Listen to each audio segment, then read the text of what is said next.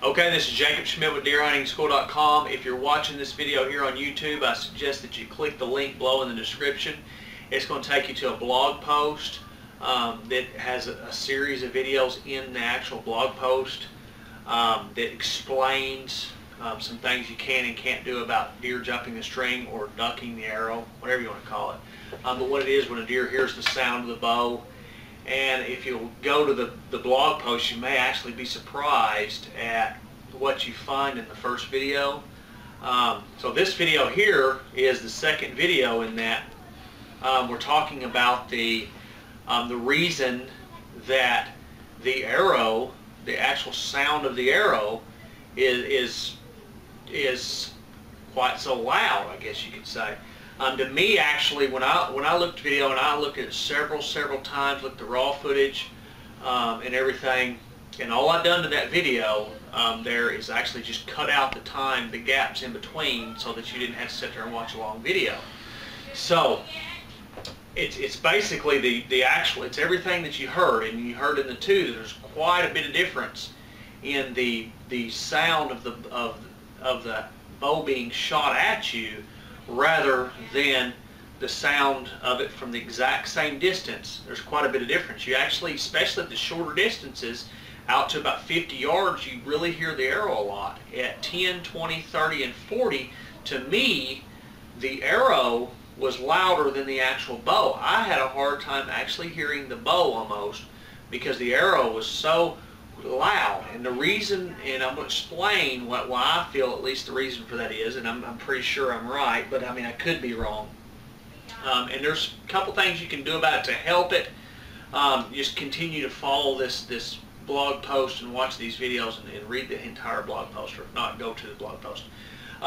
What happens when the arrow first comes out of the bow is really cooking fast. That bow there was shot, is probably shooting that arrow just right at 300 foot a second, maybe just a little bit above. So you've got an arrow coming out at 300 foot a second, and what happens is when it first comes out of the bow, the arrow's bending, it's taking all that force, and then fletchings are doing this, and it's just really starting to spin, and it's catching a lot of friction in the air, and you're hearing that whoosh.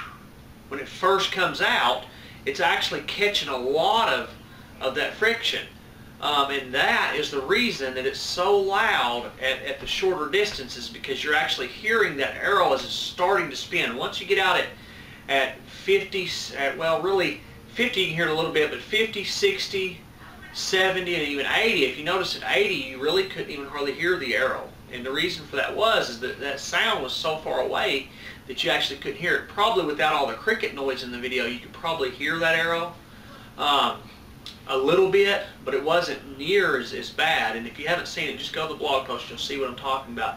But you couldn't hardly hear the arrow. I mean, really, you couldn't even hear the bow. It was just maybe a very faint click, and nothing really to alert a deer, I wouldn't think. And then you hear the whomp when it hits the target.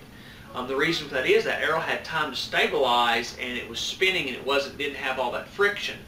So the problem with it is you know, there's really no way to completely silence the bow. Some good fundamentals to start learning and being prepared for will help you out. So keep following, finish this blog post. If you're not on the blog post, like I said, if you're on YouTube, go to this blog post.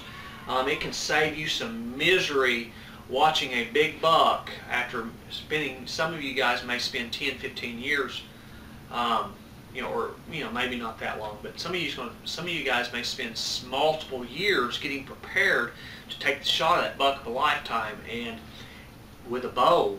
And they, if you're not prepared for them jumping the string and understand what to do, it can happen to you. So this is Jacob Schmidt with DeerHuntingSchool.com. I hope you enjoyed the video. Go to the blog post, check it out, follow it completely along.